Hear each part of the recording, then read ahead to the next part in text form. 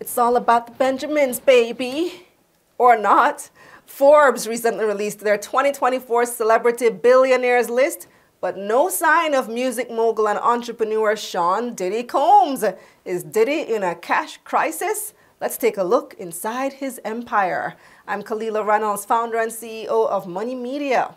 So he's one of hip-hop's richest figures, but is his money slowly drying up due to recent legal troubles?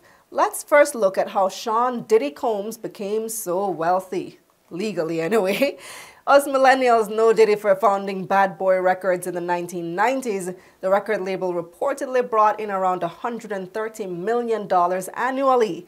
By 2016, his Sean John clothing line reportedly had retail sales of around $450 million US, and he sold the company for $70 million that year and then bought it back for just $7 million in 2021. Add in his ventures in media production, marketing, and real estate, and you're looking at a pretty powerful and prosperous tycoon. But in true Diddy fashion, can't stop, won't stop.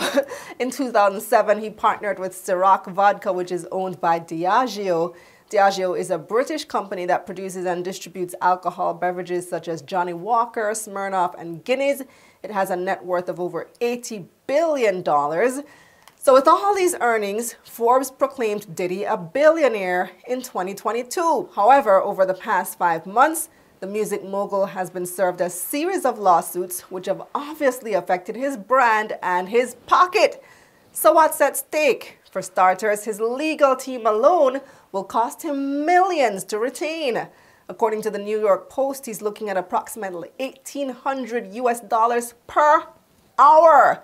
Not to mention his settlement with Cassie for an undisclosed sum. There have been rumors that it's in the range of $30 to $50 million US. He's also given up the publishing rights for some of Bad Boy's top artists. Then in November, Macy's phased out his clothing brand Sean John. And in December, Hulu canceled his reality series. But wait, there's more. It's always more with Diddy. Diddy also sold off all of his shares of cable TV network Revolt, and at least 18 companies have been distancing themselves from him amidst the allegations. But perhaps Diddy's biggest financial hit to date has come from his dissolved partnership with Diageo and Ciroc.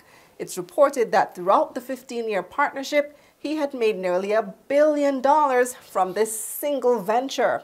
Well, guilty or not, Diddy is set to lose a significant portion of his fortune, and that's the bottom line.